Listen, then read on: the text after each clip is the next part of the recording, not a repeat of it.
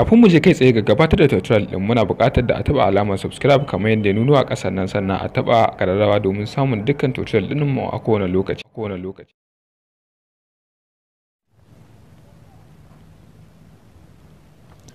Assalamu alaikum wa rahmatullah. Yan uwa, barkanmu da kasancewa da Arewa Teach a daidai wannan lokaci.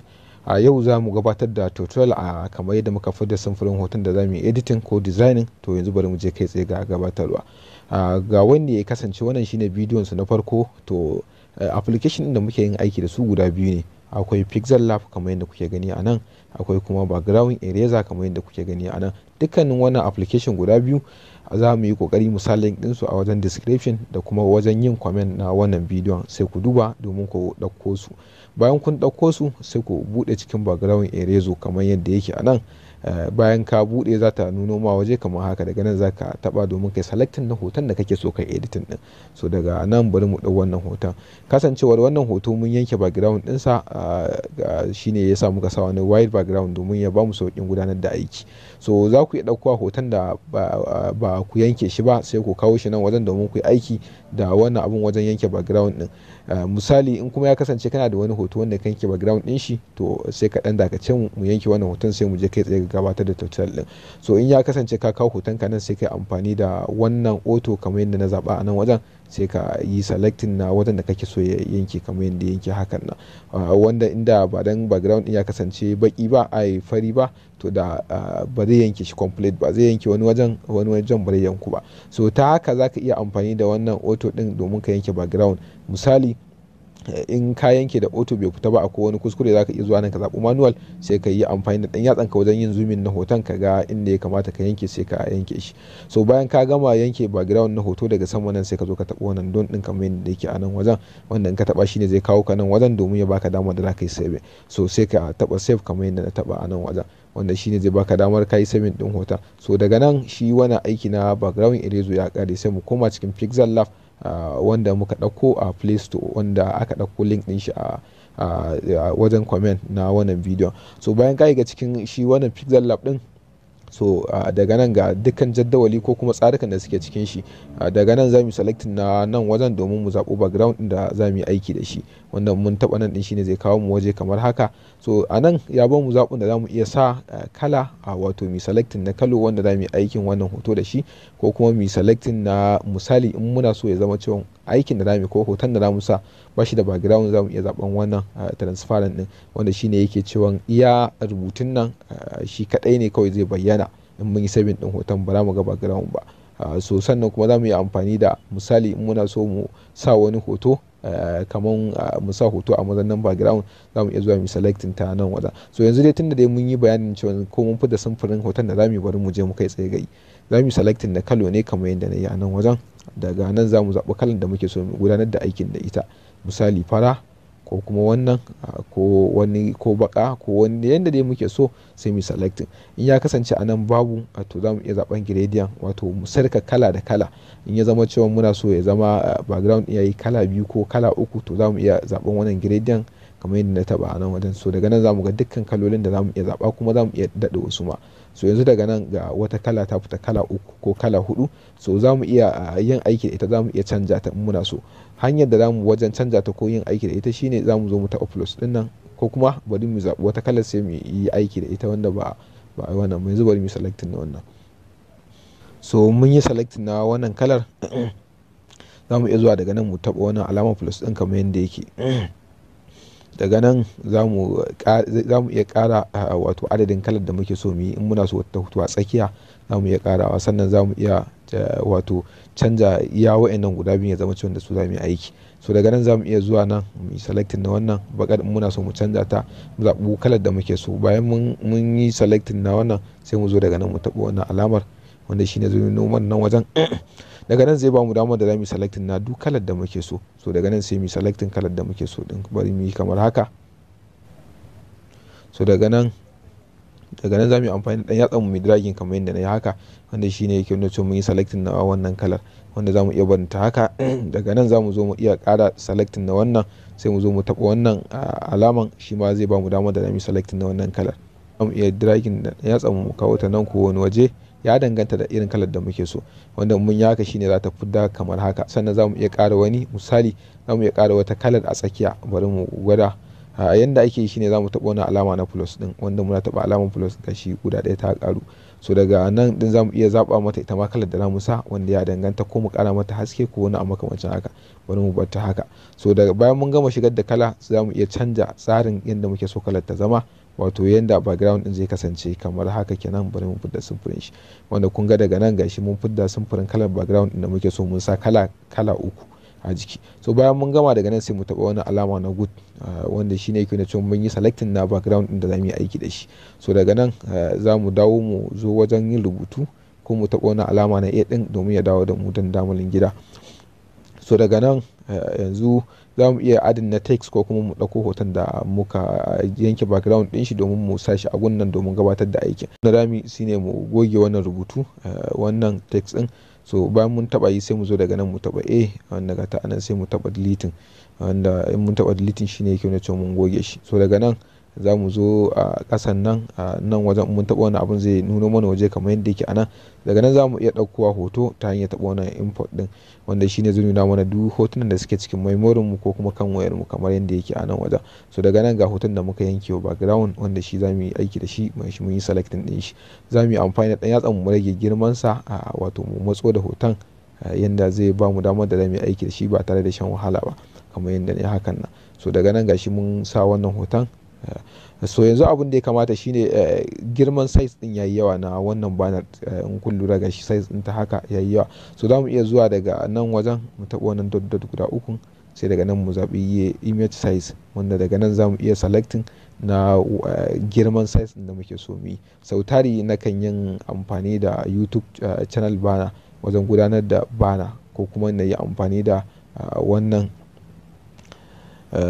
YouTube thumbnail din nan wajen gabatar da bana. So ya danganta dai ga kai wanda kake so. So bayan ka yi selecting na girman size din sai ka zo ka rage hoton ya dawo daidai yanda zai ishe ka aiki ko gudanar da aiki kamar yadda na yi hakan nan. So bayan mun shigar da mun bar hoton a haka, za mu iya barin sa aka, za mu iya ƙara mai girma ko na a makamancin haka. Sannan za mu iya juya shi, misali yana kallon kamar yanzu yana kallon za mu ce kudu, ko kuma yana kallon yamma. So za mu iya dawo da shi ya kalli gabar ta hanyar taɓa hoton kamar yadda na taɓa yadda yake ɗin nan. Sai ka zo daga ƙasan nan akwai crop, sai ka taɓa crop, wanda za ka iya zaɓen wannan abin ka canja mushi gaba. So bari dai mu bar shi a yadda yake, saboda kar ya zama cewa mun matsa abin, tunda wannan shine tutorial na biyu. Za mu dinga bin a hankali yadda za mu fahimce shi. So bayan mun yi selecting na wannan, in akwai buƙatar mu sa wani ado ko kwalliya, duk za mu iya yin amfani da sharps kamar yadda kuke gani a nan wajen. Yanzu bari mu sa kwalliya, bari mu yi selecting na sharps. Gashi na yi zaɓi sharps. So daga nan ga wannan abin na hoto da shi, zan iya zaɓar sa a mazani wanda zan sa sharp. Yanzu bari na zaɓe shi. Bayan ka yi selecting ɗin ka zo da ƙasan nan, sai ka zaɓi kalar da ta yi ma, za ka iya sa fara ko baka. So bari in bar fara, sai ka tatse ta ko kuma ka manne ta da ƴar uwarta kamar yadda na manne ɗin nan. Sai ka taɓa wani alama na good, wanda in ka taɓa shi ne ke nuna cewa ka yi selecting ɗinta. So daga nan sai ka amfani da ɗan yatsan ka buɗa ta. Gashi in ka buɗa za ka ga abin ya fita, ya ɗan ba da wani style wanda za ka gan shi kamar gefe da gefen sun yi dishi. So ta haka za ka iya sa wannan style ɗin. So yanzu bari mu ƙara girman shi yadda samfurin ko kalan abin ko kuma kwalliyar za ta yi kyau kamar yadda muke yi haka. Sai amfani da ɗan yatsan mu daidaita shi yadda dai muke so kamar yadda ne hakan nan. So daga nan muna da buƙatar mu ƙara wani irin wannan, ba sai mun je mun zaɓi sharps ba, za mu iya zuwa daga nan mu yi kwafi. Wannan mun yi kwafi shine zai ba mu damar da mu yi selecting irin wannan kenan. Sai mu yi amfani da wannan position ɗin mu matso da shi. Yanzu bari mu matso da shi sama mu gani kamar yadda nake yi.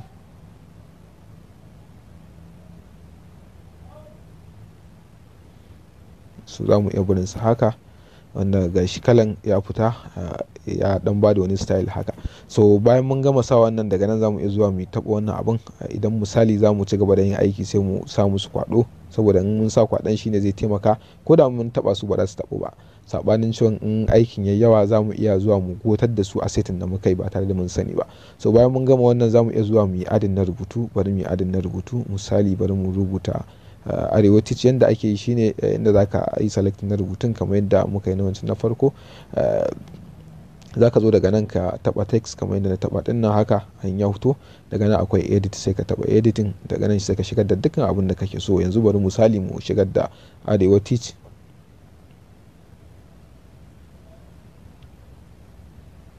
so gashi mun rubuta arewacin bari mu yi selecting din shi. So daga nan za mu zo mu zaɓi size kamar yadda yake a nan, mu ƙara girman rubutun daidai yadda muke so kamar yadda na yi hakan nan muna makamancin haka.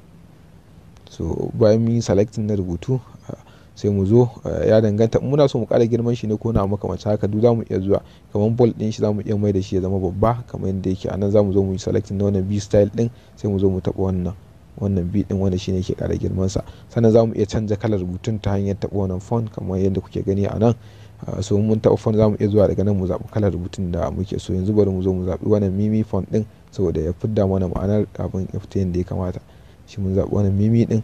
So yanzu abin da ya rage shine hoton ya dan matso kusa da rubutun, bari mu matsar da hoton ya koma gefe. So daga nan tunda mun kulle hoton babu yana da iya motsi, sai mu zo daga nan mu taɓa wannan abin, sai mu zo mu cire ma wannan dan kwaɗan da muka samu shi, sai mu ƙara taɓa wannan domin abin ya fita. So daga nan sai mu amfani da yatsa mu matsar da hoton kamar yadda na matsar haka, sai mu zo daga nan sai mu matso da rubutun kamar yadda yake. So daga nan wajen za mu selecting na wannan spacing din domin dan ƙara girman rubutun ko kuma mu ba da space yadda za a fahimci rubutun sosai kamar haka.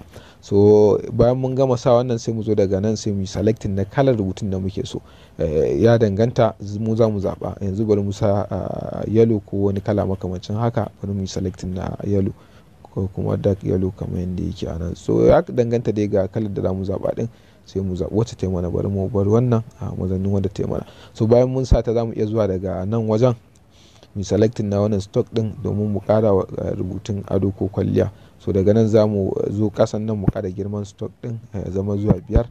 So sai mu taɓa wannan alama na good wanda yake nuna cewa yayi daidai kenan ko ya ishe mu yadda muke so. So shi wannan rubutun tunda mun ga ya dan matse, bari mu zo mu canja mar B style din da muka sa a farko, mu cire ta yadda zamu rubutun zai fita sosai. So bayan mun taba B din sai mu zo daga nan ga T, sai mu taba ta domin mu cire wannan abu. Kun ga yanzu daga nan a arewan ta fita akan ta dazu. So haka zamu bar shi. Sannan daga misali in akwai wani abu ma da muke so mu sa, za mu iya amfani da nan wannan abun mu zo mu select na sharps kamar yadda muka sa a nan, sai mu dau sharp guda daya misali mu sa wannan. So daga nan wajen za mu zo mu taɓa wani opacity din mu mai da shi ya dawo, bari mu mai da shi ya dawo 40 inda abun zai yi. So sai mu zaɓi kalar da muke so mu sa, ya danganta ko baka ko wani a makamancin haka, duk za mu iya selecting, bari mu sa baka kamar yadda yake. Daga nan bayan mun sa wani opacity za mu iya copy ɗinsa kamar yadda muka yi a nan wajen mu sa a nan, sannan za mu iya copy ɗin wani ma mu sa a nan. So sai mu rage girman su tunda sun yi girma, akwai abin da muke so mu sa a gun, sai mu rage size ɗin shi ko kuma mu bar iya guda biyu domin mu samu damar da za mu sa rubutu a wajen. So bari mu selecting wannan sai mu copy ɗinta kamar yadda na yi.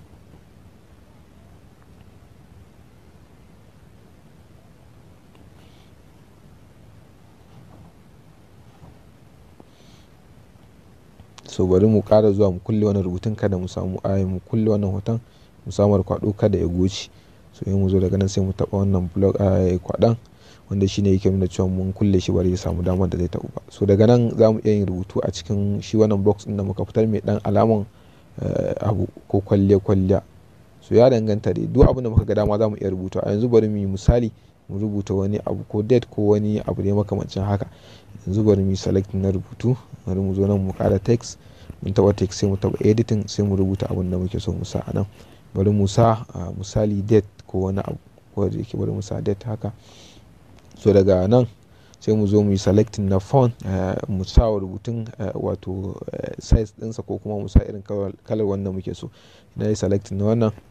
So za mu iya zuwa daga nan mu zaɓo kalo, bari mu shi ma mu samar kala, bari mu bar shi a fari. So bayan mun sa farin kala sai mu zo daga nan mu yi amfani da wannan abun mu matso da rubutun ya dawo tsakiya kamar haka. So daga nan za mu taɓa wannan position ɗin domin ya ba mu damar da za mu matso da rubutun ya dawo cikin blocks ɗin da muke so mu sa. So za mu iya barin sa haka, sannan za mu iya kwafi na wannan mu dawo da shi ma mu canza rubutun. A maimakon mu yi rubutu wani irinsa za mu iya selecting ko mu yi kwafi ɗinsa sai mu zo mu canza iya rubutun da yake ciki. Tunda nan mun sa date, bari mu sa nan, bari mu ga misali me za mu sa a nan, bari mu sa time tunda can mun sa date. So bayan mun sa, so daga nan za mu iya shigar da duk abin da muka ga dama, misali 12 December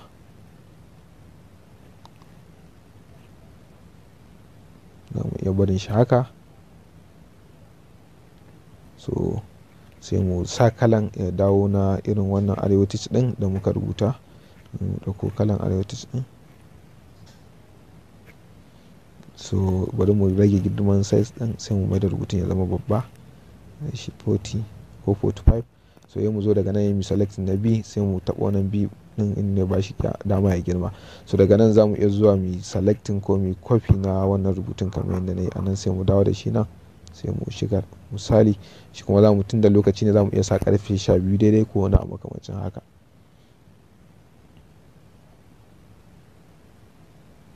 Sai mu selecting.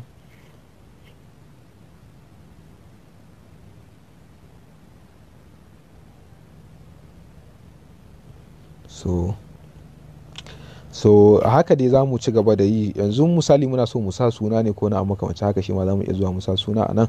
Yanzu bari mu gwada sa suna. Yanzu bari mu selecting na wannan sai ya zama a kansa za mu sa suna. In mun taɓa nan wajen mun zo mun yi selecting na wannan abun, wato kamar mun zo nan mun nuna cewa muna so mu yi aiki akan wannan, shi yasa muka zo muka taɓa shi. So bayan mun taɓa shi sai mu taɓa nan domin ya ɓace, wanda shine in ka taɓa shi zai ɓace. Sai ka zo daga nan ka taɓa wannan abun sai ka zo kai copy ɗin shi. Sai mu zo nan yanzu bari mu rubuta suna ko wani abu makamancin haka, misali sunan mai hoton ko sunan wani abu makamancin haka, wanda mu bai shi abun haka. So bari mu sa musu kwado kada muna cikin aiki su ya zama cewa mun taɓa wani abu mu sani ba ya goce. Saboda haka mun sa kwadon zai taimaka mana wajen rike su wanda ba za su kubuce ba. So bayan mun sa musu kwado daga nan mu zo mu taɓa A, sai mu zo mu taɓa plus ɗin nan domin ya ba mu damar mai rubutu. Sai mu zo mu rubuta sunan abin da muke so mu sa. Misali sunan shi wanda muka sa hoton nashi bari mu sa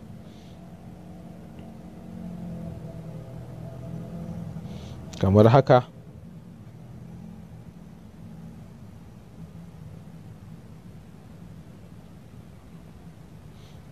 So za mu iya zuwa nan mu bai shi haka ko mu samu shi ma font ko style ko na makamancin haka kamar yadda muka sa. Sannan misali za mu iya selecting na rubutun ko mu kwafe shi ko mu rage masa size. Bari mu rage mishi girma domin ya fita yadda muke so. Bai shi haka. Za mu iya copy din shi sai mu sa wani sunan, misali sunan gari ko na makamancin haka.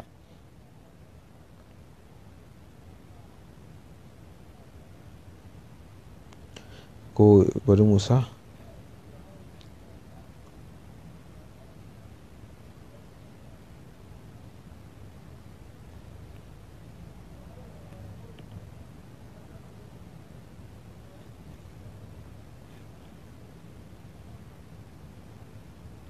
so daga nan za mu zo mu yi amfani da space mu dan ƙara girman rubutun kamar yadda yake a nan. So za mu iya zuwa misali mu canja kalan na shi wannan jama'aran. Bari mu canza kalan nashi ya zama wani kala na daban.